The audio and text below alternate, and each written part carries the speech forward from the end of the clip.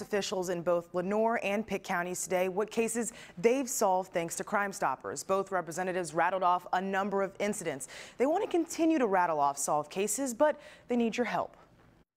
So many crimes that probably would go unsolved without Crime Stoppers. You hear about it all the time. Anyone with information should call Kinston Police or Crime Stoppers. If you have any information related to this incident, you are asked to give local law enforcement a call. Anyone with information should call Crime Stoppers. But officials want you to know what the organization does and how it helps keep you safe. We're not just a tagline at the end of a story. You see, Crime Stoppers has been in service for decades. People call police with anonymous tips, and if your information leads to an arrest, there's a cash payout. Officers credit that system to solving numerous crimes in our area. For example, last month, the string of shootings in Pitt County that ended with an Aiden man dead in Kinston, all solved thanks to you. We were able to solve that, and then of course that led to helping Greenville police with the sheets, which led to helping the homicide investigation in Kinston. The problem is this program doesn't run without two things: the community and money. The one that we're seeing less and less of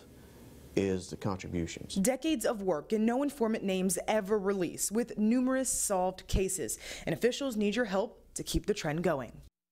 Again, all tips are anonymous. The officers don't even know who you are. I'm going to end this story like any other crime report. If you want information on how you can help, call your county's Crime Stopper line. Zora Stevenson, 9 on your side.